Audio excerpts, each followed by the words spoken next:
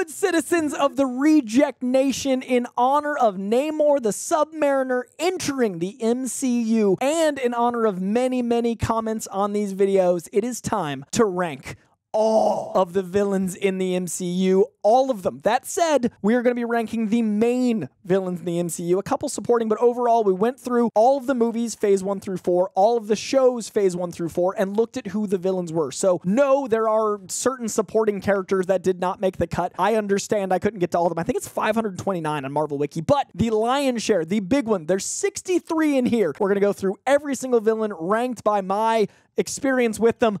Let's get into it.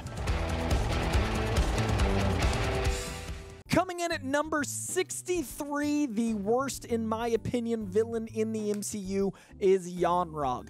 This is because I feel like it was meant to be a twist, and it didn't feel like a twist. I feel like it was one of the rare times in the greater MCU that they were like, I gotcha, and I was like, nah, you didn't. It felt a little, I don't know, it felt mustache twirly, and it felt like it was a little bit assuming of ignorance on the behalf of the filmmakers to the audience. I did feel like it was like trying to assume we were a little dumber than we were, and I felt a little underwhelmed by it. So some of these are lower because they were a bit boring or one note. This one is the lowest because it both felt a bit one note, but also felt like it was assuming I was dumber than I am, and that was a little insulting. It's nothing against Jude Law. I think that he had a lot of fun playing it, and I'm happy for him. It just did not work for me, and it felt like it judged me. 62 is Taskmaster. Now, overall, I liked the Black Widow movie quite a bit more than I think the average. I had a great time with it. I really enjoyed the overall experience, and I loved especially the fighting and all of those elements that felt very Jason Bourne. I love that Scarlet finally got to play Black Widow in her own movie. I really enjoyed Florence Pugh getting introduced. There's so many things about the movie I like. What I didn't like was the way they undermined what Taskmaster's powers are. I don't mind that Taskmaster is a woman in this continuity. I don't mind that Taskmaster came from the Red Room and has ties to Black Widow.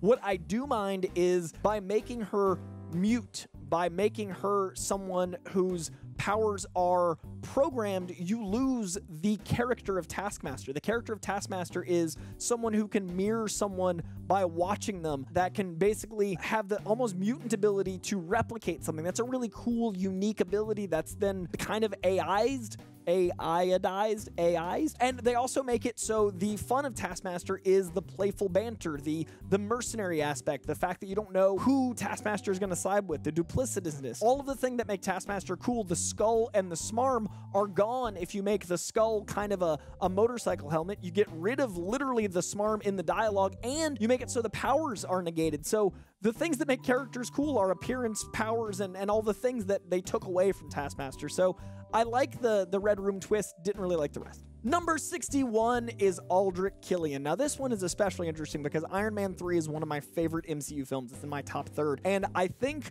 before the big studio note, this might have been a fun play on the character because originally it was supposed to be Rebecca Ferguson as the big villain, but Ike Perlmutter, who was running things at the time, wanted to sell more toys, thought men sold more toys, made the villain basically Aldrich Killian.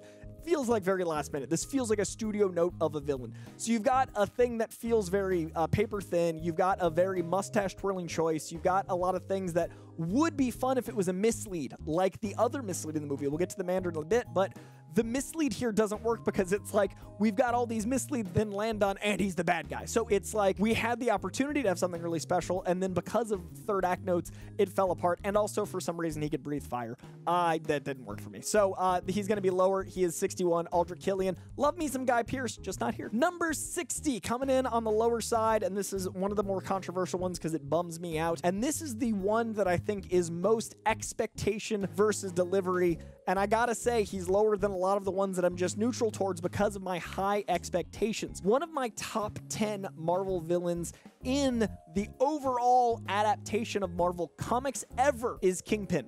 One of my bottom 5 in the MCU is Kingpin. I love Vincent D'Onofrio's Kingpin. I love what he does with this character. I love how he's utilized. I love how much he loves his city. I love that he feels like an exact mirror of Daredevil. I love that you're rooting for him almost as much as Daredevil and how that makes you feel as a person. I got none of that from the Hawkeye portrayal.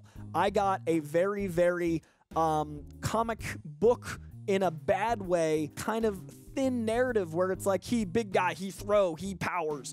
and it didn't feel like it was the same character. And I know we haven't really addressed whether or not they're going to be the same character in canon yet. There's been a lot of interviews, a lot of talks off camera, but whereas I feel like Daredevil really worked on She-Hulk by using like some of the charm and the playfulness and all those things to make him work in a different medium and a different genre, that didn't land with Kingpin. It felt like a different character, even though it was the same actor. It felt like they didn't let him play the Kingpin. It felt like he was doing a more of a Saturday morning cartoon. And the thing I love about Kingpin is he's not that portrayal. So I'm very excited to see him in Echo. I'm very excited to see Vincent D'Onofrio going forward. Unfortunately, the portrayal in Hawkeye left a lot to be desired for me. 59 is Malekith. Now, Malekith is probably a lot of people's #1 worst. He's the lowest for a lot of people because they didn't really give Chris Eccleston a lot to do. He's one of the dark elves in the comics that is maniacal and dark and has a lot of texture and a lot of things playing with light and darkness. His face is literally split in two with light and dark, and there's a lot of injustice in how he sees things. Here, he's a bad guy that does bad guy things. There's not really a lot of subplot for why he loves darkness.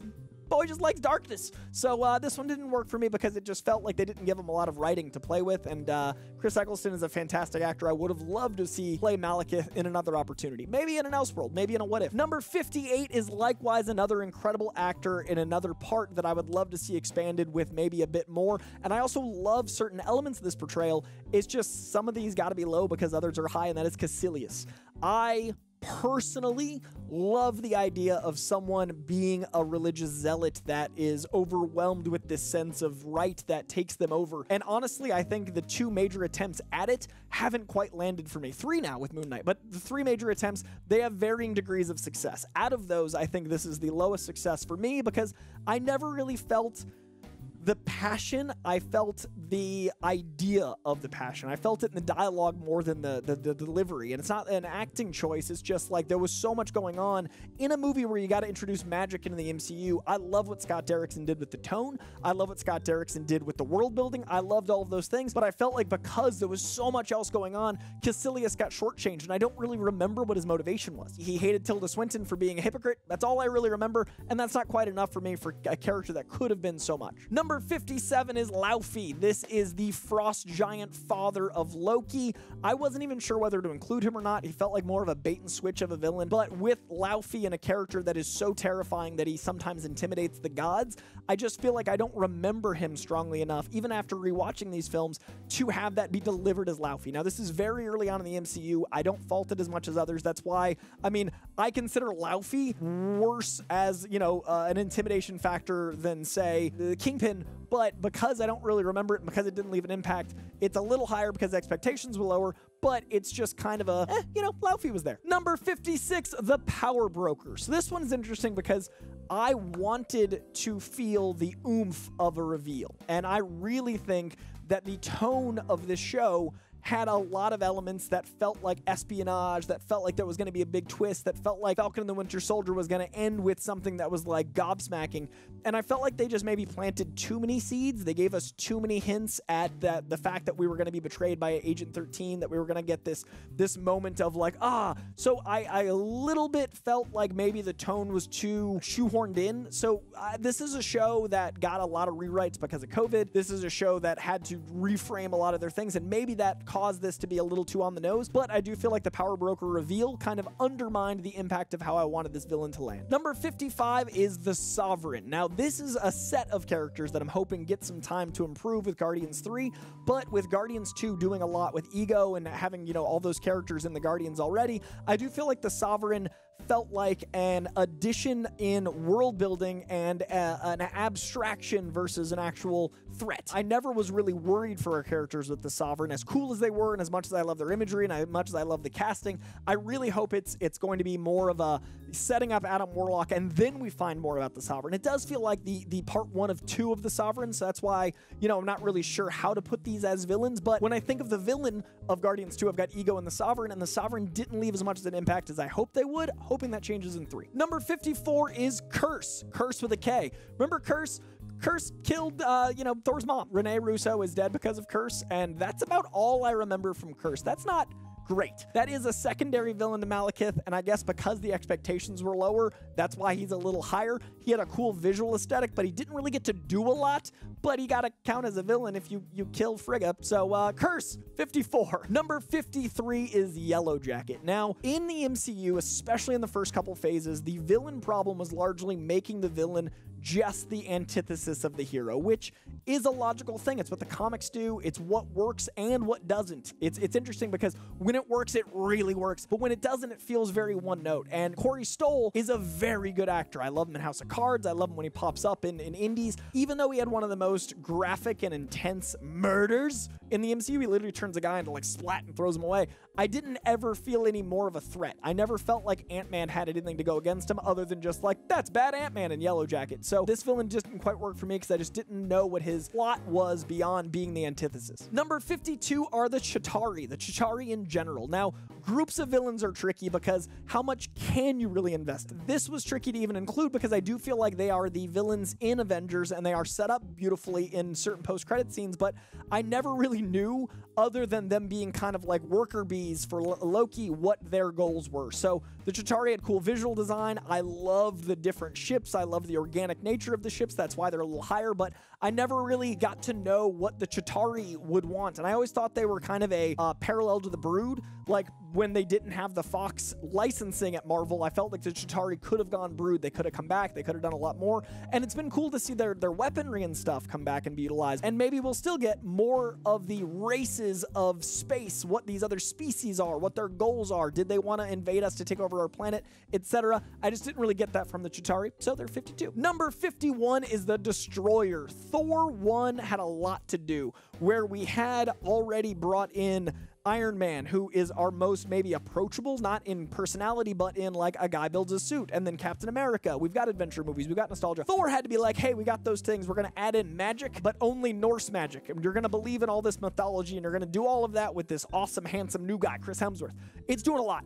So Loki is pretty much the antagonist, but he's kind of the antagonist of all of phase 1. So the actual antagonist doesn't get a lot to do. So Destroyer gets a big old pass because he's just really cool looking and he's the puppet on the string. And he does that very well. I mean, he's a big destroying thing. So Destroyer, 51. All right, top 50. This is a long list. Number 50 is Whiplash. You remember his bird? He just wanted that bird real bad. He was a product of Iron Man 2 feeling rushed. I mean, Mickey Rourke was coming off of The Wrestler, his big comeback, jumped on a Marvel movie. All the ingredients were there, but I feel like we didn't really have much in the way of the vengeance that was implied. Like, there was a lot of revenge that was shown on screen, but I never really felt it. Like, when you get later on to Winter Soldier and that revenge in the other direction from Tony towards something, that's earned and felt. I never really felt a lot from this villain that felt, you know, a bit more on the Saturday morning cartoon side.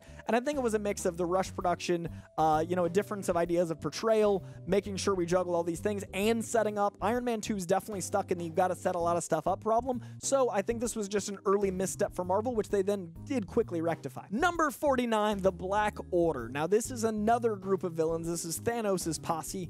And the reason it's so low is I think they just didn't get the time to really be anything but a posse. The group of villains that work for villains. Henchmen don't really get to do a lot. They're a little higher than others because there was some moments of characterization. There was a little emotional impact. There was some really cool visual choices and designs. But again, this is a list of 63. Something's got to be lower. When you've got this many villains, the ones that fall into the background around Thanos are just inevitably at 49. Number 48, and this one is hard to categorize because it almost doesn't feel fair. In a show that's dealing with cliches and is very intentionally going like, this is bad writing because we did this to, you know, make sure the audience feels this and these certain things, it's hard to judge any villains. But in looking back at my experience of She-Hulk, I did find I never believed what Titania wanted besides the joke of social media. So I definitely had moments where I was like, man, that's too real, and social media definitely impacts me like that, and man, doing it for the gram and all those things. But I would have loved, beyond that one moment at the wedding of her having a real moment, if she's going to be be the main antagonist, which, like I said, she didn't end up being. It would have been nice to see a little bit more of that. It wasn't Jamila Jamil's performance, and it wasn't even necessarily the writing. It was the fact that she was, much like the Black Order, a side thing to the main villain. So she's on this list. It's low just because I didn't really know where else to categorize a villain that's kind of intentionally a distraction from the real problem. Number 47 is Lizard. We've got 5 villains in Spider-Man No Way Home. Amongst those, I feel like the one that didn't get the most time is going to be the lowest. Lizard got a few moments to shine, got some good jokes, but overall, like, Lizard's just gonna Lizard. It's cool to see a little redemption for Risa Fons getting to come back from the Amazing franchise, but at the same time, when you've got 5 villains, one of them's gotta not have as strong of an arc, and turning everyone into lizards, just like the comics, is a bit silly, so hard to add a lot of pathos to that, and thus 47, Lizard. Number 46 is Dreykov from Black Widow. It is hard to keep moving forward with the MCU and have villains that are both getting the right amount of time, but also delivering really strong messaging. The messaging in Black Widow almost didn't need a central villain. It needed someone to just pull the strings. The abuse of women is staggering and awful and real. Someone just had to be the face of that. Because of that, you didn't need a lot of screen time. But because of that lack of screen time, when he showed up, it was hard to feel anything except for hate that guy. And in a world as profoundly in-depth as the MCU,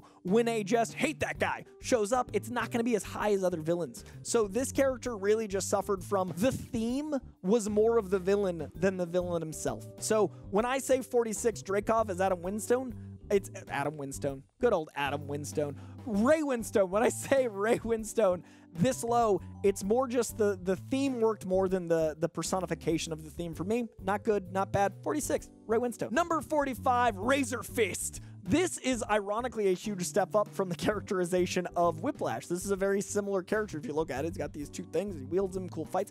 But here, I feel like they used the henchman thing better. Like, I think if Whiplash was a henchman, it would have worked. If they did the Thunderbolts and they brought back Whiplash, that'd be cool because it's a really cool visual thing, but he's not like a main villain, which is why the other villain of Iron Man 2 is higher. We'll get to that later, but that villain's great. The villain here, he's got really cool choreography, he's got really cool elements to him, and he's only kind of for that purpose. That said, it can't be much higher because what I love about the villains is when they've got as much to do as the hero. Obviously, Razor Fist didn't get that opportunity, but I gotta give him credit for being this high with just a guy with razor fists. I mean, full credit where credit is due. Now we're getting into the villains that I feel stronger about, but didn't feel like they got to do quite as much as they needed to be in the top third. So we're about halfway through this list, and this is where they start getting good, but for something or the other, just didn't work out for me. And that's gonna bring us to number 44, which is Najma. Najma was the villain in Ms. Marvel, and this, much like the Ray Winstone character, a lot of the themes were the villain. Like, it was generational trauma, it was the looking at family and how family dynamics can be toxic or strong, and there's a lot of things there, but I feel like with Najma, it was introducing so many things like, I mean, spoiler for Ms. Marvel, mutants, as well as the Veil, as well as introducing her powers, as well as setting up that incredible school, as well as setting up her own son, that I didn't know by the time we got to the delivery of her as the main villain, how much to invest in her. So I never really felt enough for the character to have her much higher, as well as it was portrayed, just didn't get to feel a lot for her directly. So when she got, you know, phased and evaporated and all that stuff, I wanted to feel more there. So it's a little on the lower side. Number 43 is another of the 5 villains in Spider-Man No Way Home. This one's going to Electro. So this one's here because I really think Jamie Foxx found his Electro in No Way Home. I think they all did. I think all 5 of the villains finally got to give the portrayal they had wanted. But I do find that as fun as the portrayal of a guy that's power hungry, that has power of power, like, that's fun. I love that greed that Electro had. I did struggle with the fact that it was one line of dialogue of like, the air feels different here, so now I'm Jamie Foxx. Like, he just became Jamie Foxx. I enjoyed the power hungry Jamie Foxx, but I would have loved a little bit more about, you know, the multiverse can change you, or in this universe, this is my, it was one of the times the multiversal problem wasn't addressed, and I love No Way Home. If you follow this playlist, you know No Way Home is my jam. That's my number 1. But that was a moment where I was like, ooh, this multiversal choice is pulling me out of the suspension of belief. So Electro, as the thing that represents that suspension of belief, is going to be lower, as much as I enjoyed the portrayal. Number 42 are the Tracksuit Mafia as an entity. I am a huge fan of the Matt Fraction AHA run of Hawkeye, and a huge part of that are the Tracksuit Mafia. My issue mainly with the Tracksuit Mafia is we were all wanting some big bad that didn't feel like it delivered for me. We talked about that a little bit at the top with Kingpin, but the Tracksuit Mafia then, because of that erraticness, also felt erratic. They were funny. They said, bro, I got a lot of those things. They are, as you may notice, one of the higher groups of villains on here, because I did enjoy the fact they felt like the comic books, but they couldn't be any higher than 42 for me because that was their purpose, to be henchmen. And henchmen are never in higher top villain lists. So as henchmen, good job. As top villains, you're 42. Number 41, another of the groups of villains, and that representing a problem. And that also goes into Carly Morgenthau herself in Falcon and the Winter Soldier, a troubled production dealing with a virus plot when the pandemic broke out. These characters, I feel like, were probably the most rewritten in post of anything, maybe in the entire MCU. These are characters that were going to use a virus to implement their plot, and then we were dealing with a real virus that, you know, you can't really tell that story at the time the show came out. So I feel like these characters did not get to be what they needed to be. I do think it's interesting that we are living in the MCU that is now processing both how government and organizations can be flawed in their power struggle, as well as radicals that are trying to undermine organizations can be flawed, because anytime you've got a power structure, it can go awry. So I love the concept of these flag smashers. I love the idea of it being the anti-Shield falling apart, the anti-Hydra takeover, but they didn't really get the chance to show that, and I don't think it's their fault, but it's got to be somewhere. 41. Top 40, and this one pains me to say because I think he's about to be a really incredible character in Thunderbolts, but so far I haven't gotten to see General Thunderbolt Ross get to be General Thunderbolt Ross. In the comic books, he's such a main part of why Hulk is driven toward certain things. He's this father figure that hates what his daughter loves, and there's the power struggle of government versus this individual. There's the father-daughter struggle. There's all these things, and since we don't really have Betty Ross in the MCU, I feel like Thunderbolt Ross has had to be a guy that's just like the representation of military in the distance, and since we've got S.H.I.E.L.D. and since we've got all these other elements, I haven't really known anything of him except the Sokovia Accords, and that in itself isn't about him. So I think with the Thunderbolts and with Harrison Ford, we might see a lot more of Thunderbolt Ross, and that might completely change where he is. But right now, because I don't really know what he represents in the MCU, he's just kind of there. I like the portrayal. Number 40, Thunderbolt Ross. Number 39 is our guy that represents the evil Superman. And this worked for me more than most. Eternals works for me more than most. But at the same time, it's odd. If Eternals was a miniseries, if it was one of the shows and we got 6 hours with it, I feel like Icarus would be very high. I feel like what Richard Madden did with this portrayal, I really enjoyed. I felt the betrayal. I felt his nuance. I felt where he was coming from. I felt all of those things. But when I think back on the movie, I think of the overall theme of wanting to feel seen and wanting to understand where I stand in the universe and what we all represent as beings shaping the universe, all those things, more than I feel what his choices were to represent the Eternals. So by nature of what the story that had to be told, Icarus is on the lower side. As much as I really, really loved it, he's a highlight for me. But now we're into the stuff that I really enjoy that just, if this was a miniseries, man, what Icarus could have been. Number 38 is Sandman. I love me a reluctant hero. I love me a reluctant villain. With Sandman, he's never really against Spider-Man. I love that throughout No Way Home, he's just distrustful. I love that he's got to do a lot. I love, personally, as someone who loved the Sandman elements of Spider-Man 3, that we got more time with him. But he's kind of just the guy that's reluctant. Like, we don't, because of the movie juggling 3 Spider-Men and 5 villains, we don't get to really feel that moment like we do in Spider-Man 3, where he's like trying to put himself back together, and the swirling, that moment represents both his mental and physical disarray, and I feel like we didn't get a lot of Thomas Hayden Church getting to play with that. So because of that, he's on the lower side. I love this portrayal. I think it's one of the better castings. I think Thomas Hayden Church is Sandman. It was great to see him again, but it's just I wanted more. 38. Number 37, I said there were going to be more religious zealots on this list. The second of those 3 is Ronan the Accuser. I really like the idea of the Kree being these passionate zealots. It sets up the Kree Skrull War really well.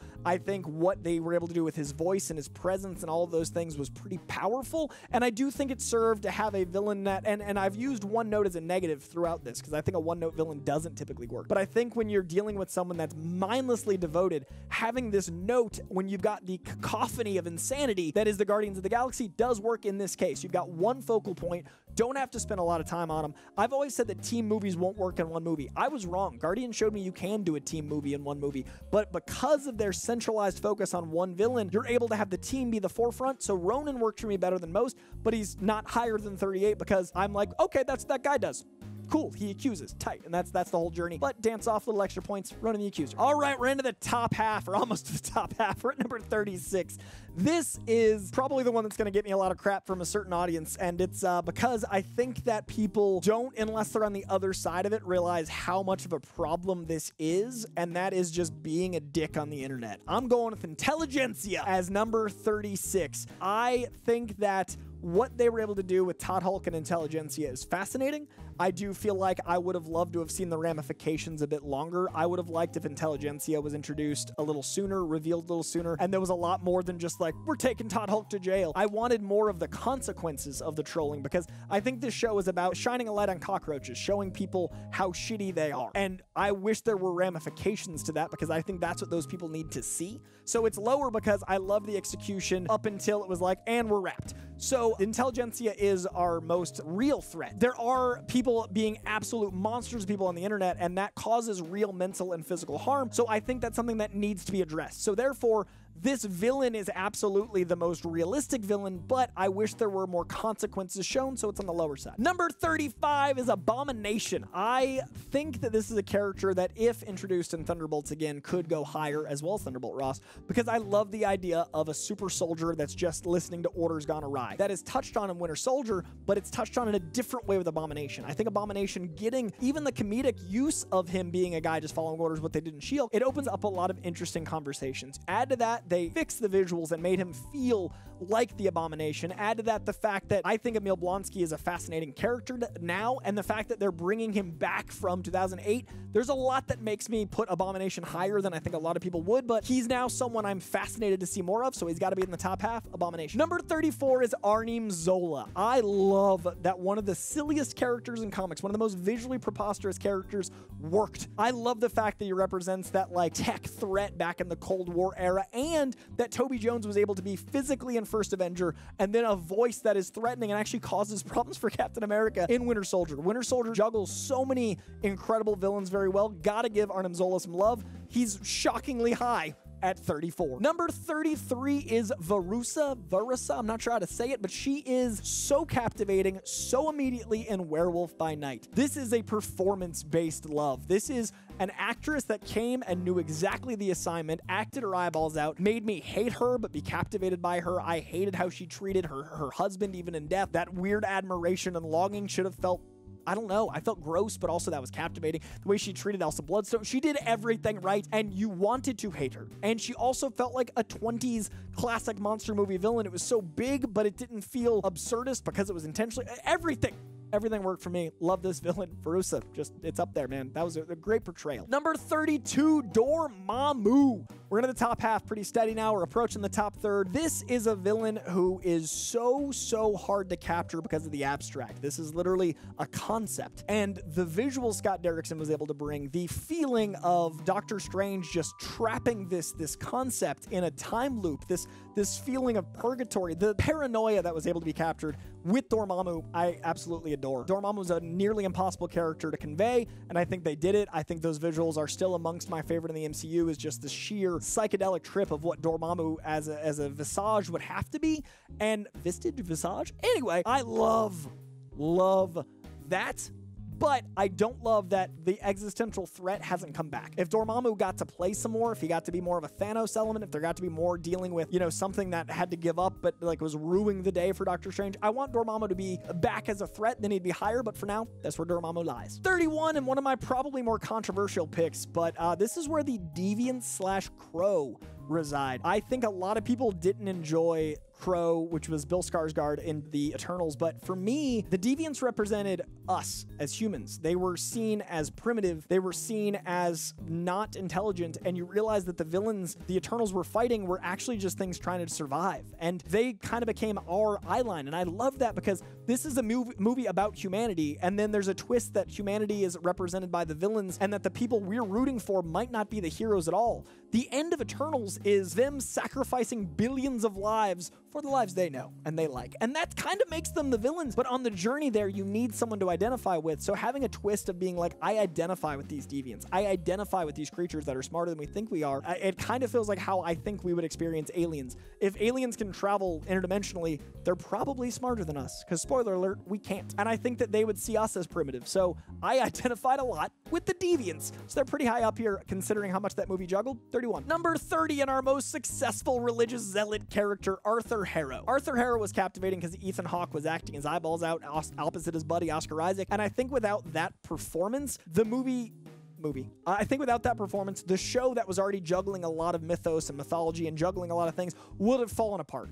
I don't love the final episode of the show Moon Knight because I feel like it went to the punchy, kicky problem that She-Hulk then addressed, ironically. But what I was loving was Arthur Harrow manipulating Moon Knight. So up until it became this big smash, Transformers-esque Godzilla thing, what I was focused on was the villain. And that's because of Arthur Harrow. That's because of the performance. So he's really high up there for me. And I think if the show landed differently, or if season 2 balances out in a different way, I just love the fact that when you walk around, you hear that glass in his shoes and you believed it. I love this show opens with Arthur Harrow punishing himself. I love that his belief was so strong, you believed it. It's a fascinating portrayal. Got a lot out of this villain, Arthur Harrow. 29 is Ghost. I'm one of the people that liked Ant-Man and the Wasp more than the first Ant-Man because I really was captivated by the villain. I thought Ghost was very interesting in that she just wanted to figure things out. She was so earnest in it, but then there was a maliciousness to it. And I also like that Ant-Man is a tech-based hero and there was a tech-based villain in a non-linear way. It wasn't like Yellow Jacket where it was just evil Ant-Man. There was a different element of tech.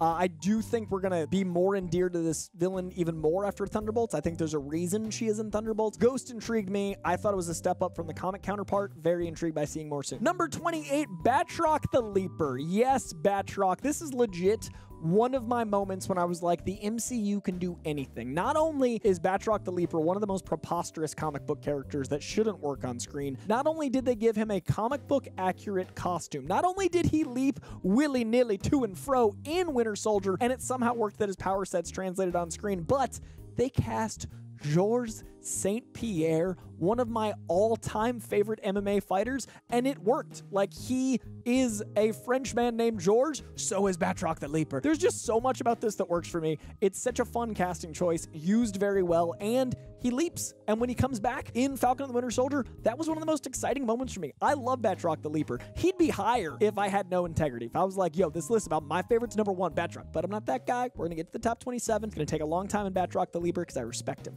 I love him. Thank you, George. Number 27, I am torn about this choice because I love this character so much in the comic books. I don't know if it clouds my experience of this character in the movies. I love Hugo Weaving. I also love what they were able to do going forward with the character by bringing him back, even though he had disappeared in Endgame. There's a lot I like about Red Skull, but I don't remember a lot of Red Skull moments when I think about First Avenger, and that's not a good sign. I think of Red Skull as this very ominous, almost Doctor Doom-esque presence, and since Hugo Weaving only wanted to do the one movie, Ross Marquand crushed it coming back. I would love to see more of Ross Marquand as Red Skull, but since Hugo only did the one, and then it was like 10, 15 years later when Ross came back as Red Skull, I just can't put him higher, but I think so positively of the Red Skull. I think they nailed it as far as being the antithesis of Captain America without being directly linear. A lot worked, but he can't be higher than where he's at, Red Skull. Number 26, and this list was made in honor of the final feature film in Phase 4, is Namor. Namor is probably the most interesting duality of adaptation versus translation on this list. That in Wakanda Forever, I'm not going to give spoilers just in case, but in Wakanda Forever, Namor is incredible at serving the purpose that Namor, the movie adaptation, needs to make the movie work. But Namor, the comic book character, doesn't feel like Namor in the movie to me. I think of Namor, first word I think of is arrogant. And I didn't feel that with this Namor to the level I felt I needed to. I didn't feel the smarm. I didn't feel... Namor was likable. And Namor, to me, is someone that you're like, really, Sue? Namor? And then you're like, well, I guess I kind of get it in a bad boy sort of way. And I just never felt that way. I feel like Sue Storm loving Namor works too logically with this take. His kindness, his leadership, a lot of things about what made it work in Wakanda Forever are actually a detriment to the adaptation. But this is the MCU villain list. As a villain in the MCU, incredible. As a villain in the MCU, he served the movie's narrative and he made me feel all the things the movie was trying to make me feel. So like I said, this is literally the hardest one because as an adaptation for film, great delivery of a villain in Wakanda Forever. As an adaptation of Namor, not how I perceive the character, but these are archetypal characters, so maybe my perception and Ryan Coogler's perception are just different, so I can't fault him for that. So I really don't know where to put Namor. So for me, Namor is 26. He's in the top third-ish because I really like what he was in the movie, but at no point did I go, that's who I've read for 30 years. Namor. And what a turn to go from Namor, one of the leads of Wakanda Forever, to one of my favorite obscure C-list characters that I thought was handled wonderfully, Shocker. That's right. Look at your villains list all over the internet. Where are you going to see Namor followed by Shocker? Right here. That's where. I love that not only did we get Shocker as a henchman in Spider-Man Homecoming, but he was so quickly replaced. I love that we got 2 Shockers. I love Shocker in the comic books, and I think the way to show his like ridiculousness is having him played both by Tom Hardy and by Bokeem Woodbine. I love that we got the experience of Bokeem getting to take on the mantle, and that like I'm gonna do what I need to for money kind of character really worked, and I felt intimidated very briefly by Shocker, but I also felt like a guy that just got these gauntlets that he's going through stuff. I love the origin. I love how they tied in the Shatari. I love how it worked with Vulture. This felt like the exact right way to use a henchman character. That's why it's so high up in this. Not only do I love Shocker, the comic character, I love this use of henchman. Number 24, probably lower than a lot of people on their list, but that's because of my experience of her throughout the MCU as well as my experience of her with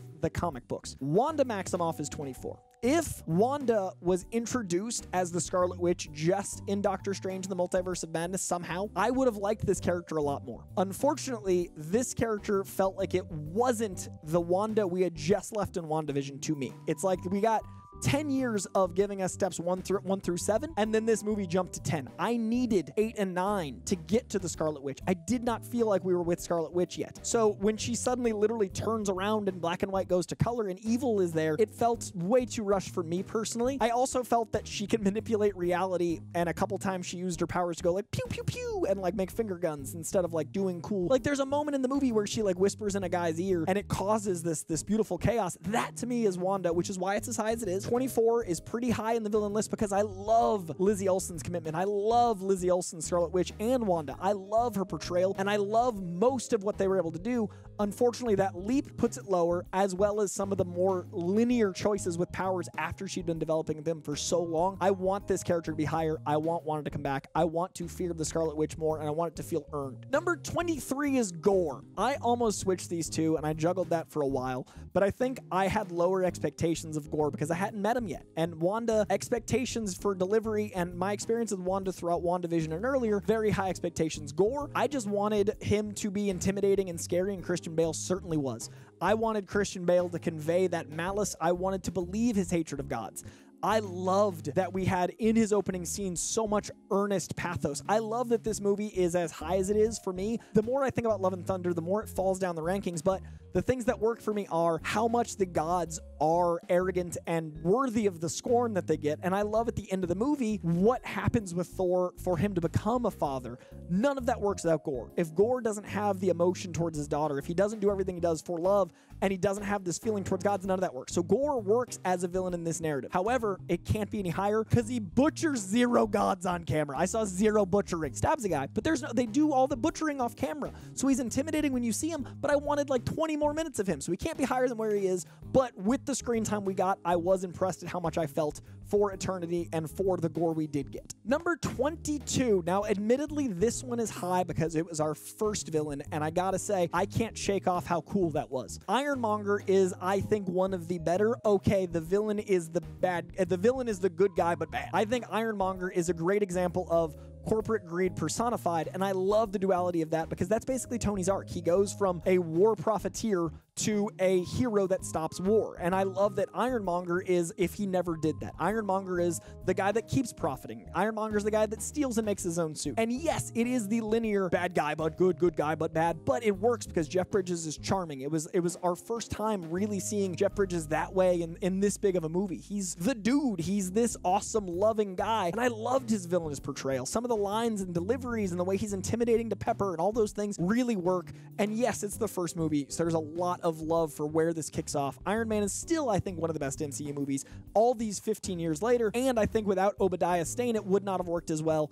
I could easily see people not loving this villain as much, but for me, it's a very important kickoff to the whole MCU. Number 21, Ego the Living Planet. One, I'm very happy just to say that sentence. How crazy is it we live in a world where Ego the Living Planet is in a movie? Then how crazy is it that it's played by Kurt Russell? And then how crazy is it that it's a metaphor for parental failings, for arrogance, for gods and men, for what it means to be a father, to juxtapose what it means to have a son versus be a father opposite Mary Poppins y'all Yondu. I love that this is a movie of father and sons and that the father is Ego. It adds a celestial element. It adds a human element with how much Kurt Russell is so invested in this character. I love his relationship with Chris Pratt. This movie falls apart without Kurt Russell's portrayal of Ego, and it ends insanely and bombastically and big. I think Ego the Living Planet is a shockingly good villain, especially with how much Kurt Russell is invested in the fatherhood elements. This worked for me in a lot of ways. Top 20, we've got Ulysses S. Claw. Andy Serkis is introduced in Ultron, and immediately you can smell how sleazy this character is. This character is just ripping and dripping with disgust. He is a mercenary that will do anything for $1. He's stealing from the Wakandans. He's the only guy to get vibranium out because he knows all the worst people. You know that immediately. Not only does he deliver that on screen in seconds, but then you get to actually invest in him. You care weirdly about his exploits. You don't like him, but you care. And that's Andy Serkis' charm. He's such an incredible performer. That South African accent is impeccable. The way he's able to be smarmy but fascinating, you lean into this performance. There's so much going right, and it's a character that has a frickin' sonic cannon for an arm. It is a character I did not care that much about in the comic books, and Andy Serkis made it so much more interesting and worked in both the Ultron needs as well as the Black Panther movie needs. He served his purpose in both, and I was genuinely shocked when he died. Love Andy Serkis' take on Claw. Number 19, the return in No Way Home of Dr. Otto Octavius. A lot of people's favorite comic book movie is Spider-Man 2. I personally am much more Andrew Garfield Spider-Man than Tobey Maguire Spider-Man, but I can also still acknowledge how important the relationship between Tobey Maguire and Alfred Molina's Doc Ock and Spider-Man is in Spider-Man 2. That is one of the most mature villain-hero relationships we've seen. That's one of the most mature villainous portrayals we've seen. So to have him come back, to have those moments of like, Peter, it's good to see you, my boy, to have him get to go full evil as manipulated by the chip and get to see Tom Holland use science to solve problems, to see a scientist rescue them, to see him go good, and you get to play around with a lot of like what corruption is as portrayed by an actor. Alfred Molina nails this comeback performance. Doc Ock is still an incredible villain in this. I really enjoyed the duality of his performance, and I loved seeing him come back and get to play around with that again. Doc Ock's up there. Number 18, Ultron from Age of Ultron. I love this because it's a beautiful continuation of the Tony Stark arc. You've got war profiteer Tony Stark. You've got a man who believes that he is absolutely correct, that then overcorrects and tries to protect the entire planet by putting a shell around it. He puts a shell around his world. He ends up putting a shell around individuals that he loves by making a suit for Pepper, by making a suit for Spider-Man, you know, by taking care of his daughter. Like, he ends up accomplishing this goal in a metaphorical way, but Tony's always trying to protect everyone by putting a shell around it. And Ultron is that concept gone awry. He takes over the internet. He sees the corruption of man. He has some logic in his belief that, you know, humans are a problem, a virus. You look at the Matrix and other things that are a commentary on humanity. Ultron does all that.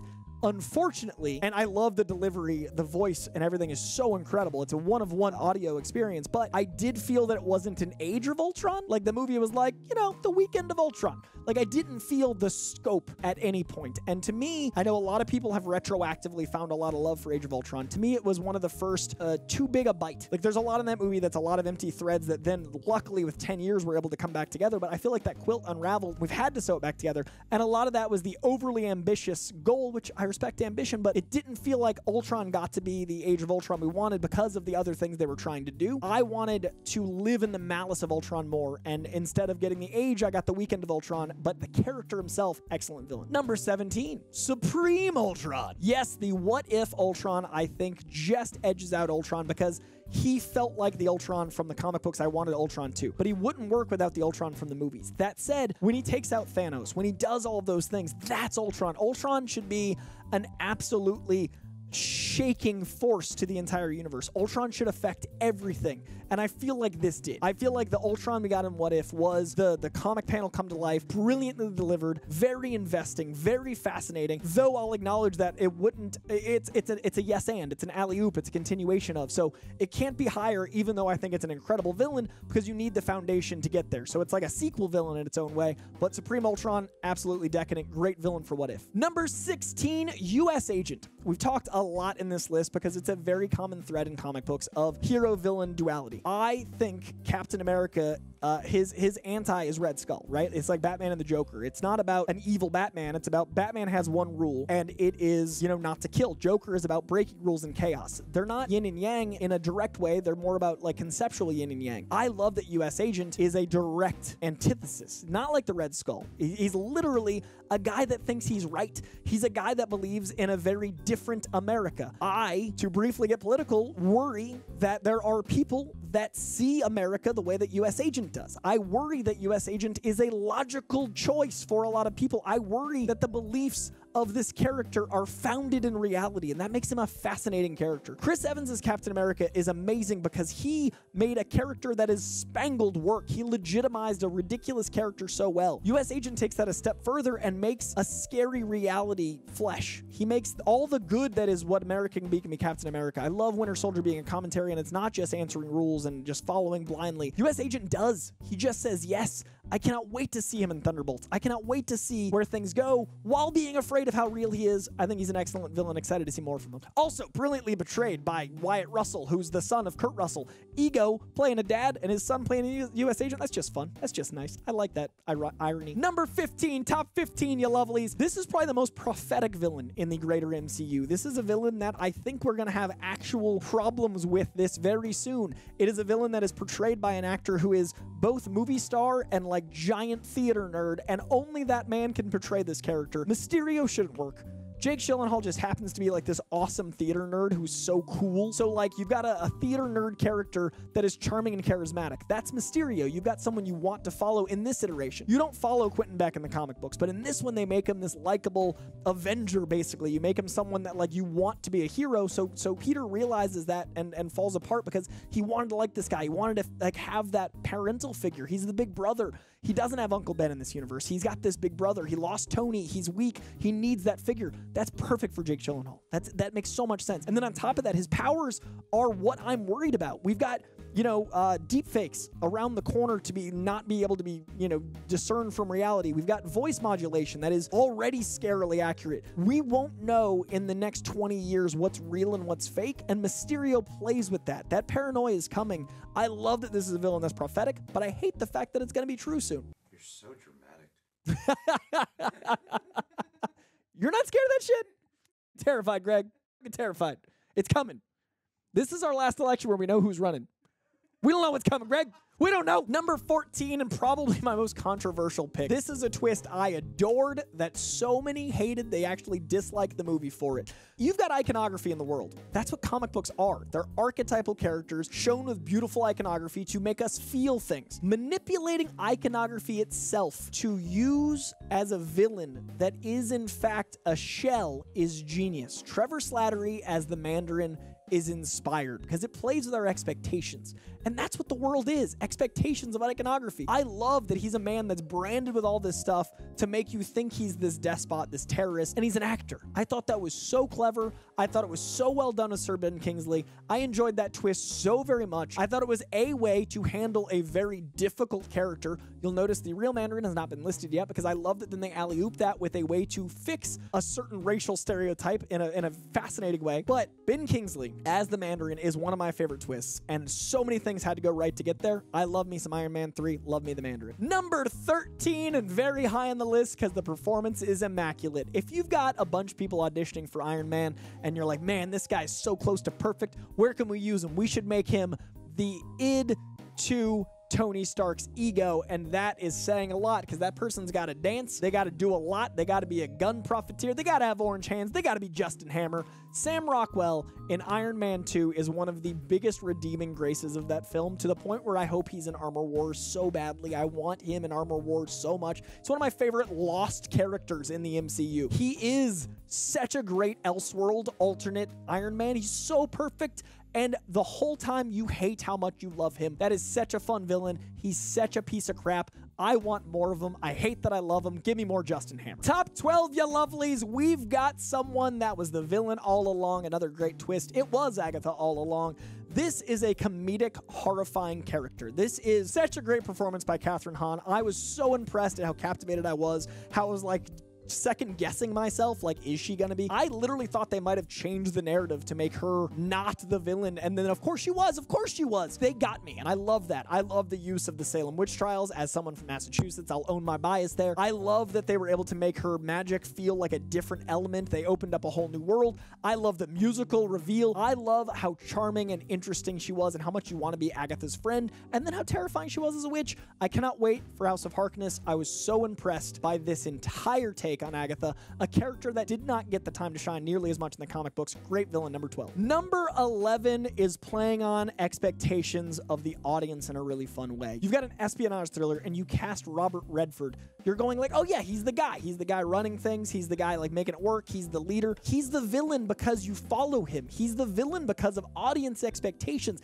He's the guy that believes so much in his cause that he obviously doesn't see himself as the villain, but when he's the head of something as big as S.H.I.E.L.D., that's what you don't expect. I love the Hydra S.H.I.E.L.D. twist so much, and it doesn't work unless you've got someone like Alexander Pierce, played by someone like Robert Redford. It seems like such a small part in the greater tapestry of the MCU, but if you look at where we are now in the MCU, it's about heroes falling apart mentally, physically. They're so overrun, and that all really kicked off with our lack of systems. When systems started falling apart in Winter Soldier, that quickly led to Civil War, which quickly led to Infinity War. Everything cascades from this moment. So a human in Alexander Pierce causing this is so wonderful, and it's just his conviction and thinking he's right. And to some people, he is. Fascinating character. I would never think, looking at all of these names from comics I love, Alexander Pierce would be in the top 12, but absolutely was, thanks in part to Robert Redford. Top 10, you lovelies, and the human that caused Civil War. I love Baron Zemo so much because Civil War is the first time we got that double-page spread comic book moment. We got that insane airport fight scene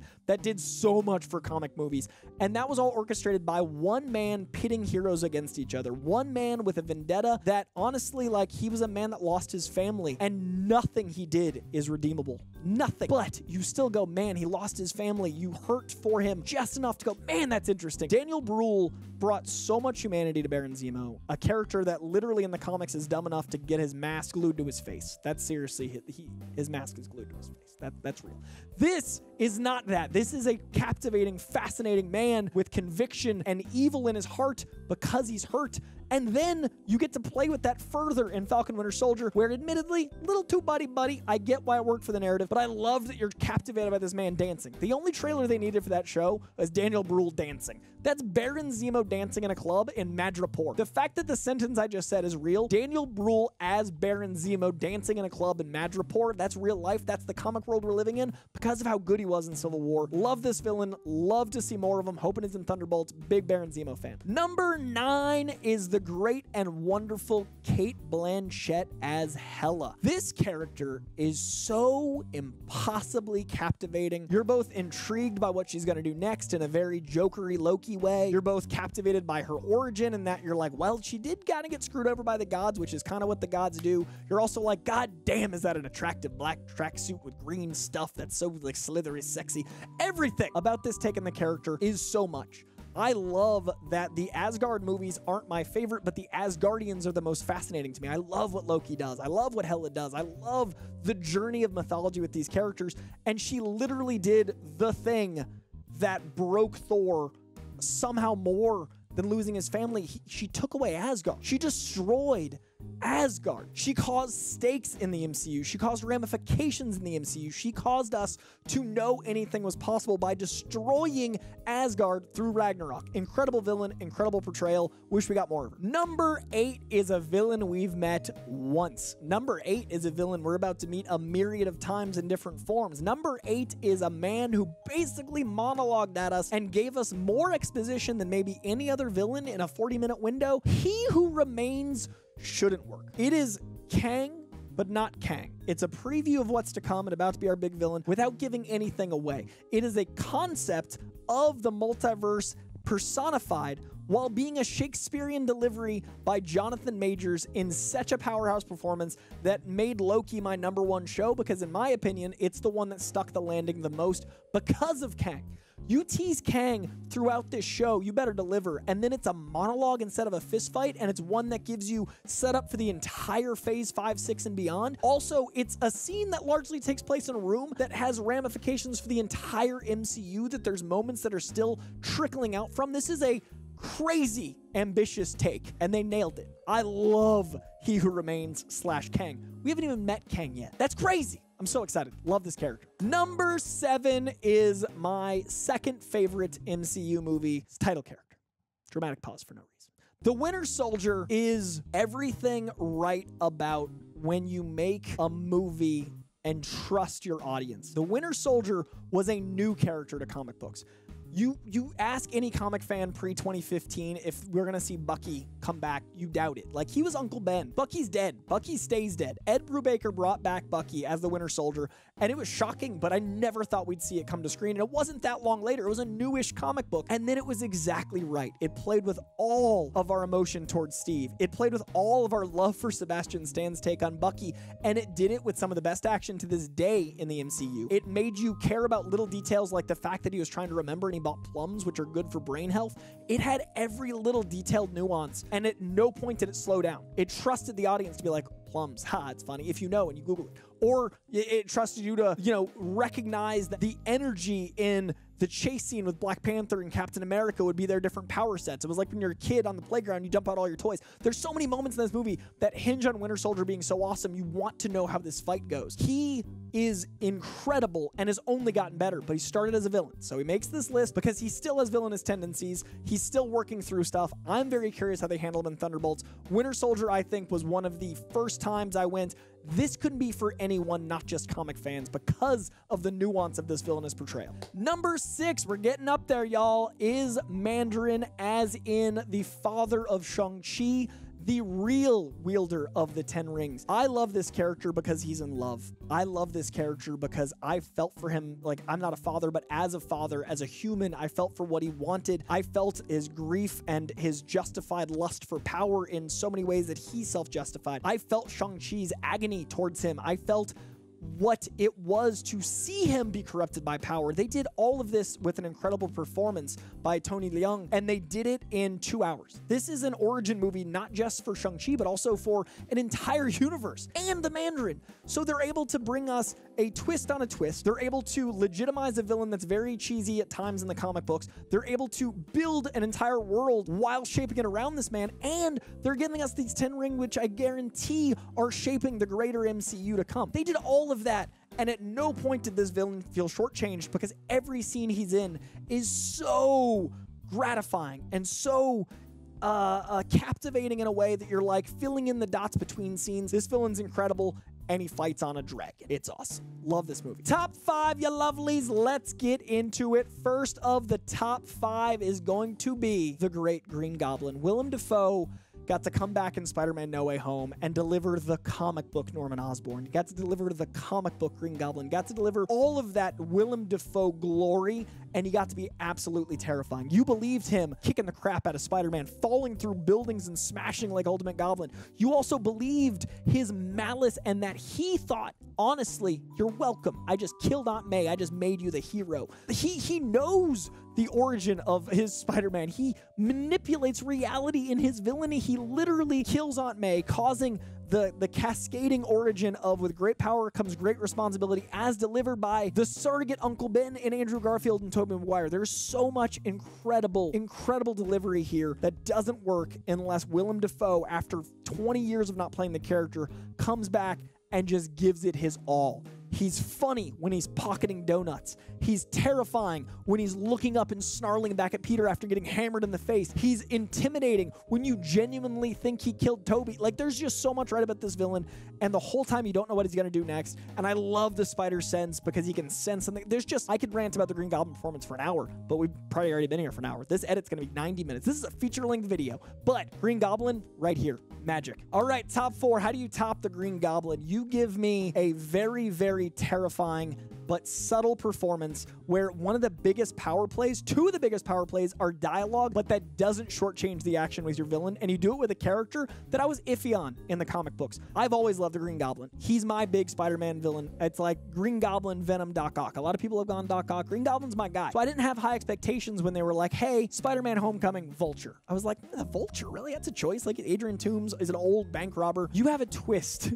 You give me the age-old twist of I'm your father. You give me the Darth Vader twist with the girl Peter Parker's dating. So you give me effectively the Green Goblin twist, but even more so. It's not Harry. It's not his best friend. It's the girl he likes in high school. There's very little as scary in high school than the girl you like's father, except when he's also the Vulture. And most of the scenes of power are him talking. He overpowers Peter across a room by manipulating him to summon his glider. Effectively, it's the wings, but it's a glider, giving you that Goblin moment, but also the Vulture moment. He also overpowers him sitting in a car, a comic-accurate car, by the way, which I loved, just talking to him with a green stoplight flashing on his face, giving you that green of the Vulture. That scene between Spider-Man and Vulture, Peter Parker and Adrian Toomes, is some of the most Spider-Man stuff I've ever seen, and it takes place sitting in a car. The Vulture, his origins being built into the MCU by him Vulture scavenging the Chitauri tech, all of it being because of Tony Stark. You reinvent a decent villain and make them integral, tied to your universe, and then you manipulate them so fan expectations of the comics, this is exactly what you want out of a villain.